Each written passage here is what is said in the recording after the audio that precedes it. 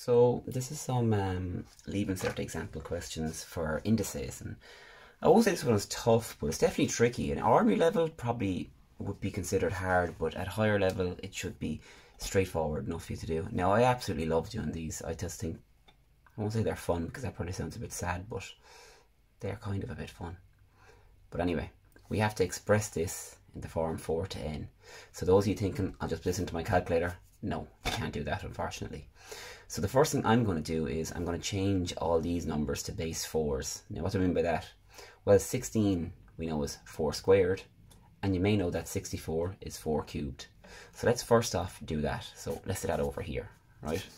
So for 4 squared, we're okay. So that's just 4 squared multiplied by 16. Now it's going to be 4 squared, but that's going to be all to the power of 1/2. And that's going to be all over, and oh, my board is running all over the place on me, 64, which is 4 cubed. And that's going to be to the power of 2/3. And then just 4 cubed there and so on, multiplied by 4 cubed. So I've changed all the 16 and 64. Everything's 4 to the power of something, and so we're on the way.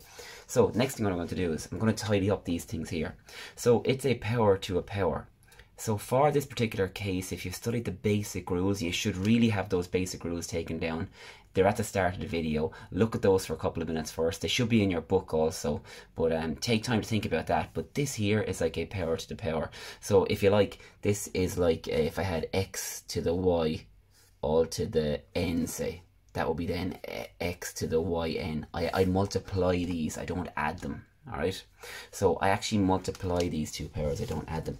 Now I want you to think of something else first, just as a tip, right? 16 to the power of 1/2.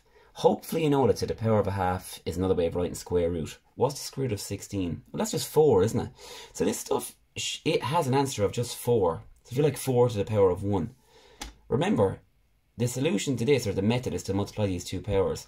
What's 2 times 1/2? 1. So that actually is 4 to the power of 1, which is 4. You may have picked up on that at the start. If you did, brilliant. If not, don't worry. Let's just stick with the method. So again, our next step, I'm going to move over to here to write it. It's going to be write this stuff again down here. So 4 squared. We're not going to do anything with that yet. So 4 squared, but that squared is now going to multiply with that 1/2. That's going to be now 4 to the power of 1. And that's all going to be over. Same scenario here. 4 to the power of 3, but that's all to the power of 2/3. So the 3 is going to multiply to 2/3, like this little rule up here. So what's 3 times 2/3?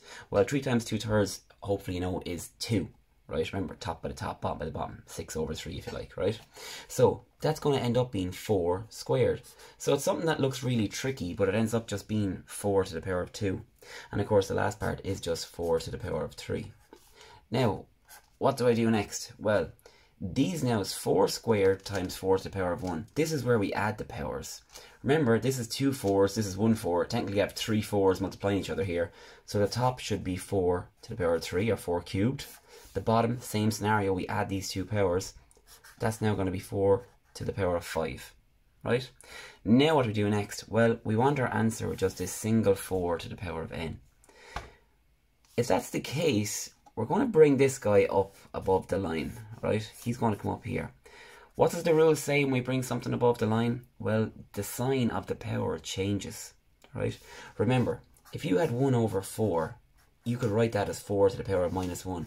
If you like, you bring that up, it's 4 to the power of 1, goes to 4 to the power of -1. Sorry, I should move that up there. Similarly, like 1 over x squared can be written as x to the power of -2. We can bring it up.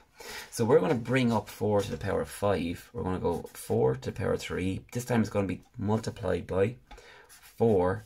This sign's going to change, so now it's going to be to the power of -5. And now we're back to another scenario where we add the powers. So that's going to be 4 to the power of 3 times 4 to the power of -5. That should be 4 to the power of -2. So actually, for us, we're going to have to leave our answer like this, because I think in the question it says n, and I probably should have written that down there. It said n can be an element of any integer there, right? So, of any integer. I think I wrote the euro symbol, not the element symbol. So an element of any integer there, right? So -2 is an integer. But if we had to write it like something and keep n as a natural number, I'd actually prefer to look at this, and I think most of these is what you'll see. We'll change this so we get this positive. How can we get this positive? Just bring it back down under the line. So it's going to be 4 to the power of 2.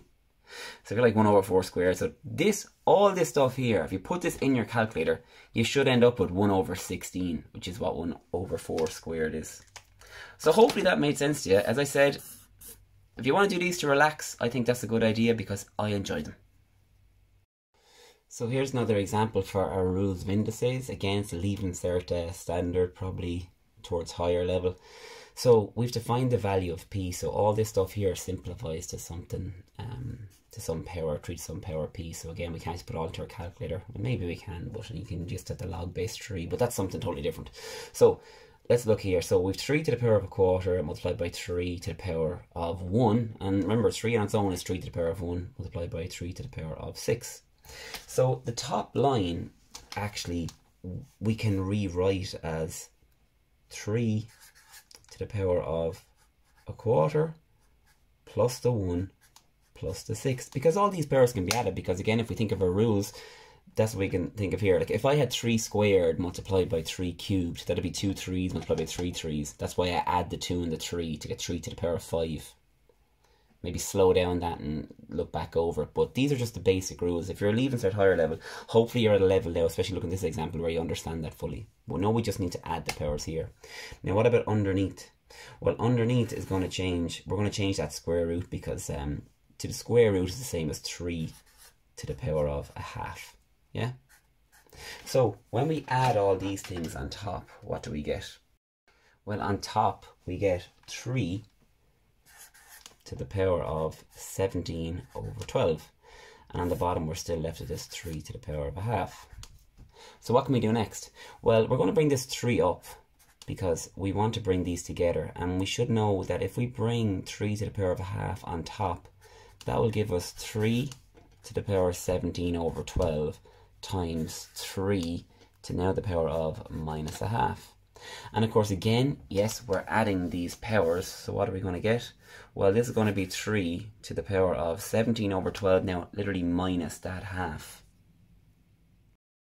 And that actually gives us 11 over 12, right?